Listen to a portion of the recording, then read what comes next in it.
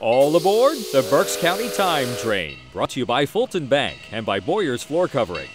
Going back to 1852, the Reading Fair was organized, an annual agricultural event in City Park. In 1915, the Reading Fair moved to Muhlenberg Township, where auto racing was added to the animal and crop competitions.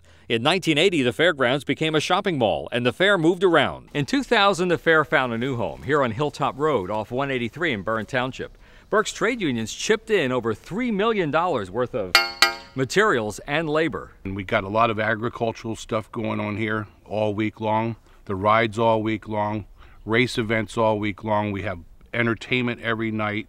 I mean, we have it all. For over a century and a half, the Reading Fair, still outstanding in its field. I'm Mike Reinert on the Berks County Time Train, brought to you by Fulton Bank. Listening is just the beginning. By Boyer's Floor Covering, serving Berks for over 85 years. And by the 69 News Berks Edition in Reading.